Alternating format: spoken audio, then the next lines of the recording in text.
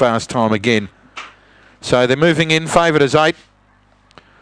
Ahead of 3 Specky McKean, 1 Igniting Amy, and it's $15 bar them. They're all in, set to go. Green light on, ready to go.